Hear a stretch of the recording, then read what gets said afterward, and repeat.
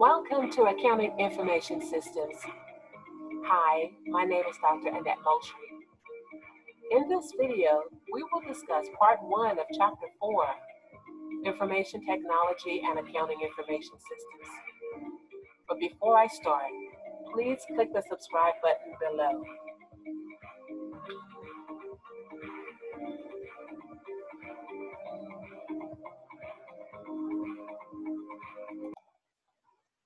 In chapter 4, you should be able to describe why information technology is important to accounting information systems and why accountants should know about this technology.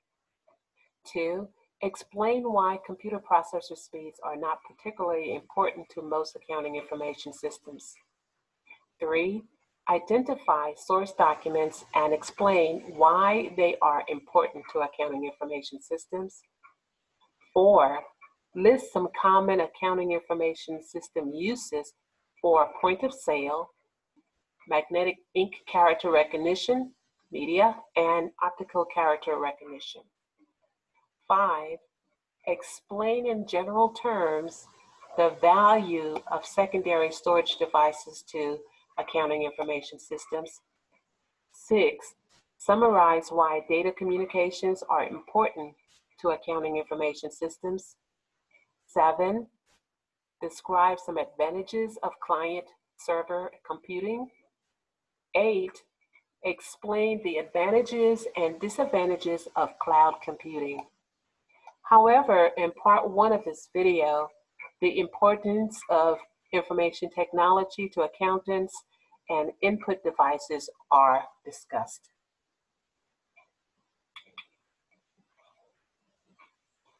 Although it may be tempting to dismiss information technology as more important to computer people than accountants, this would be a mistake.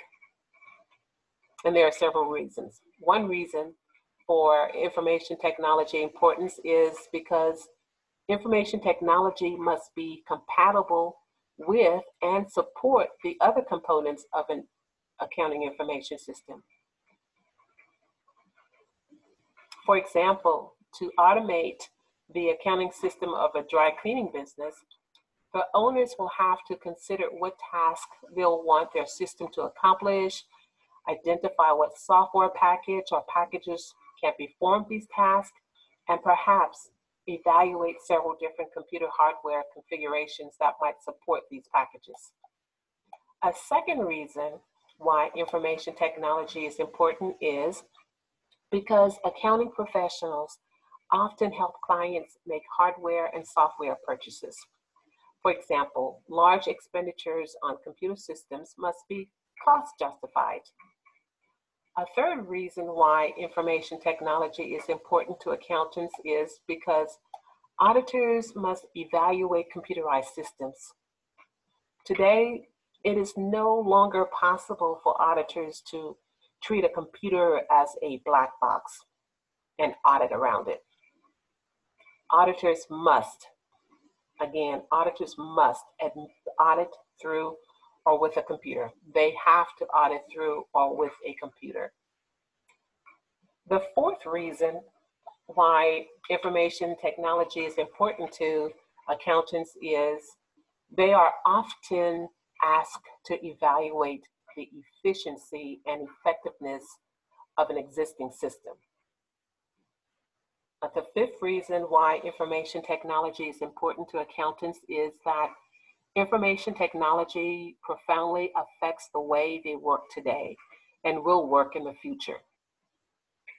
This includes new ways of gathering and recording information, new types of systems that accountants will use, new types of hardware, new types of software, and computer networks upon which these systems will run, and new ways to audit these systems. And the final reason why information technology is important to accountants is because understanding how information technology affects accounting system is vital to passing most accounting certification examinations. For example, in some sections of the CPA and CMA exams, there are questions about information technology. So it's important for accountants to know this information. Now, the next slide will actually have um, the top 10 information technologies for 2014, according to the AEI-CPA.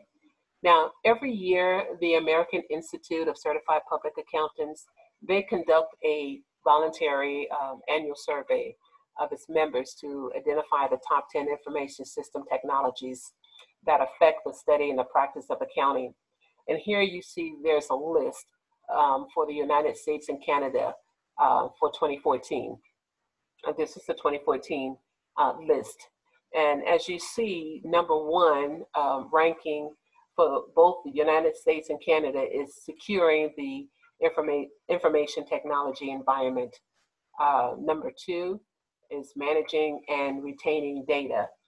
Number three, managing information technology risk and compliance. Four, ensuring privacy.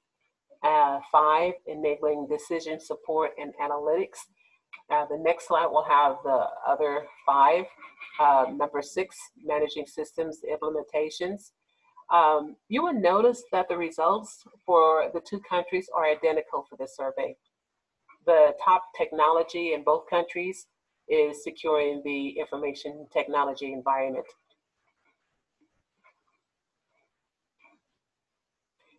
The next slide, we'll discuss input devices.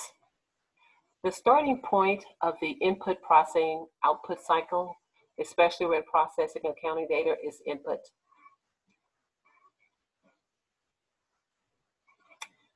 Even where the amount of data is small, most accounting information systems require input methods and procedures that ensure complete, accurate, timely, and cost-effective ways of gathering and inputting accounting data.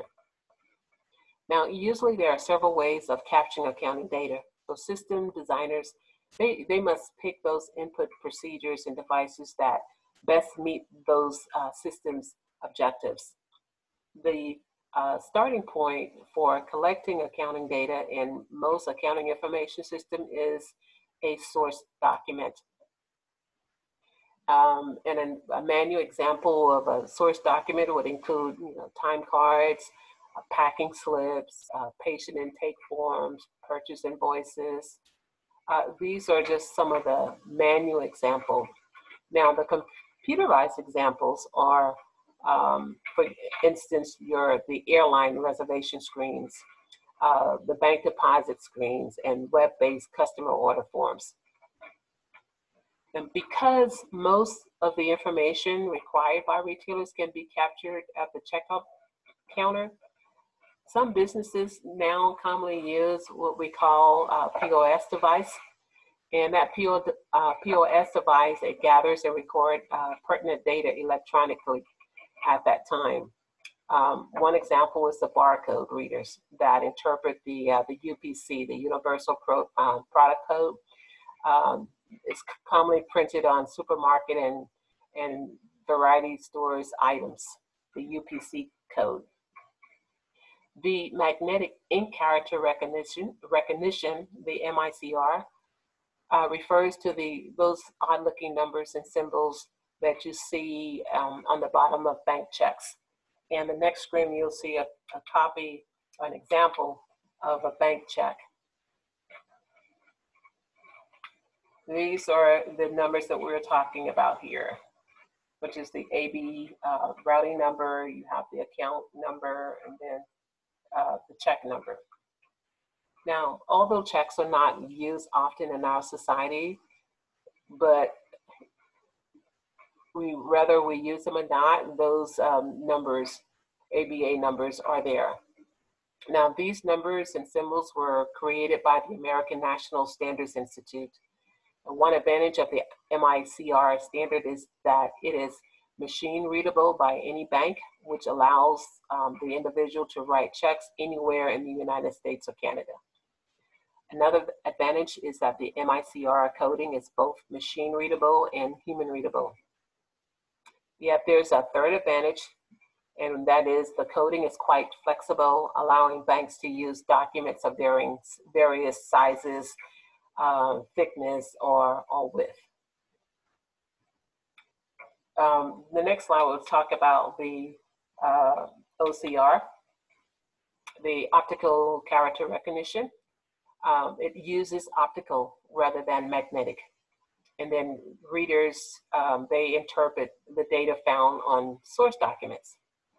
Now, the typical OCR device use light sensing mechanisms and laser technology to perform the character recognition function required to interpret the recorded data. Mark sense media, such as the type used in computerized exams, use simple rectangles or ovals as characters that you block in with a pencil or click on the device. Accounting uses OCR include the billing statements of utility companies. It can include payment slips of credit card companies and renewable forms of magazine subscriptions. Also, your credit card or your debit card has a magnetic strip attached to one side of the card. And that magnetic strip contains a lot of information. It contains pertinent information. And therefore, it provides input data when required. The mag strip stores information for users. For example, that mag strip can contain the credit card number, a hotel room security code, or security clearance code for an employee.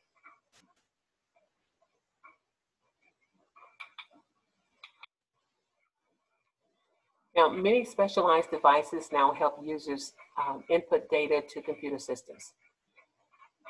Keyboards are perhaps the most common.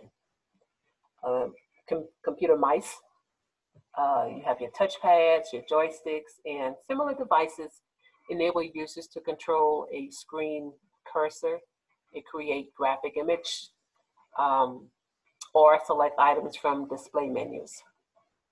Touchscreen, such as those on your cell phones or on a computer tablet, it enables users to make menu choices simply by touching a display screen with a finger or a stick. Computer pens or styluses, they permit users to enter data on a video screen.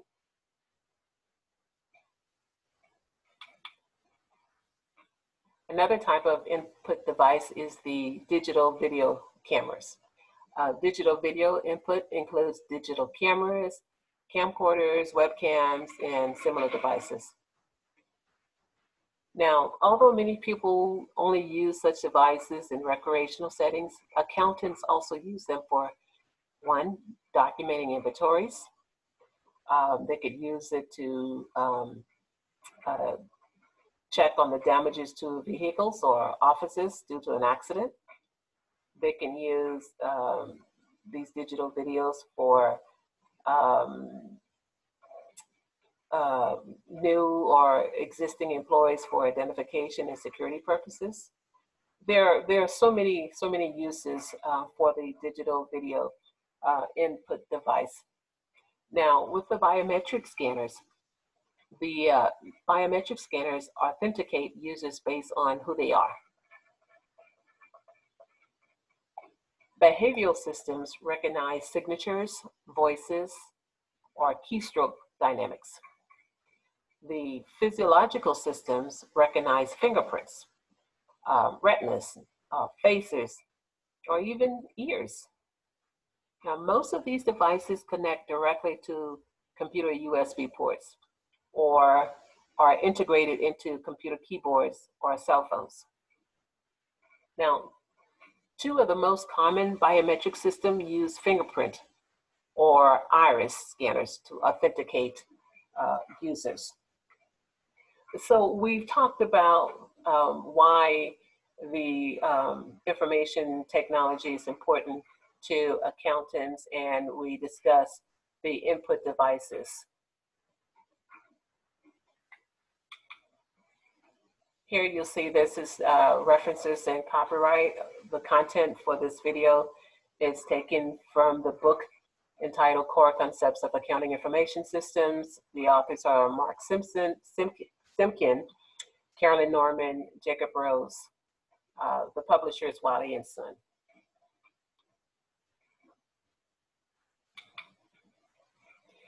In part 2, we will discuss the CPU, or the central processing units, the output devices, and secondary storage devices.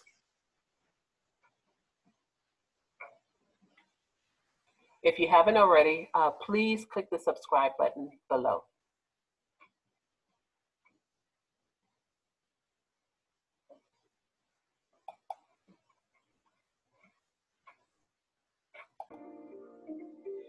Again, please click the subscribe button below. Thank you for joining me in this video. Stay tuned for part 2.